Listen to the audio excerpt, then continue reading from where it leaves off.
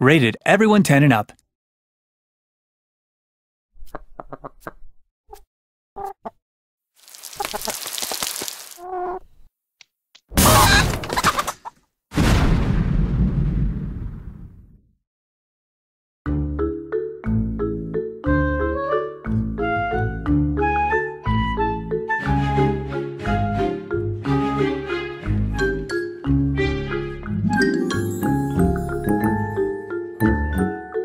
If I was a Fable hero, I'd be Ben Finn. And I'd be Ben Finn because he's charming, he's charismatic, he has a bit of a way with the ladies, but it always seems to go wrong.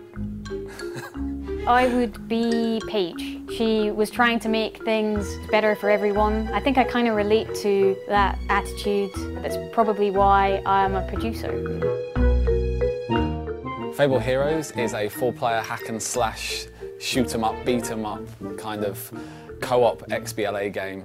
It's based on playing as your favourite hero from across the franchise, and you can play online or offline with up to 4 of your favourite friends. From Fable 1 we have characters like Scythe. He was from the Lost Chapters expansion. Jack of Blades, one of the most popular enemies. We have Ben Finn, he's a lovable rogue.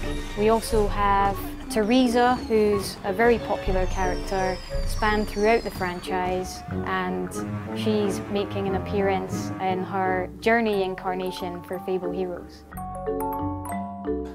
Fable Heroes came from Lionhead Creative Day. We have them every year. I got together with 5 friends within the office, and we just thought, oh, let's make a 4-player hack and slash Fable game that pays tribute to, or homage to, games of yesteryear. Lionhead have been incredibly supportive for Fable Heroes. It started out as an idea amongst a small group of developers for the Lionhead Creative Day. Everyone could see the passion and that it had a spark. The inspiration for Fable Heroes was Gauntlet originally, the idea of playing a 4-player fun hack and slash game. We just thought if we took the premise of Gauntlet and the universe of Fable, it would work really well when gelled together. When we came to difficulty levels, we wanted to branch out a bit from normal. We have a normal mode, which is your general fight through, compete against one another.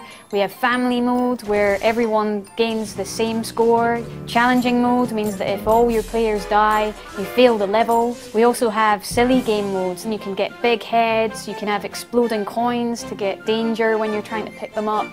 We also have no HUD mode, so you can keep it a mystery who's winning.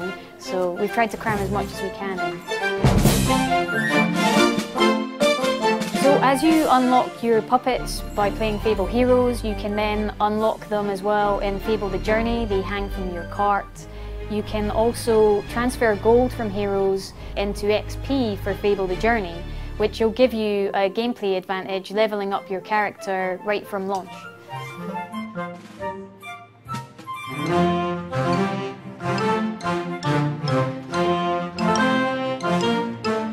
I'd like them to do a race. Because it's always fun to see the competitiveness coming from the test team, even after the 1000th time they've played the minecart race. Actually, yeah, who am I?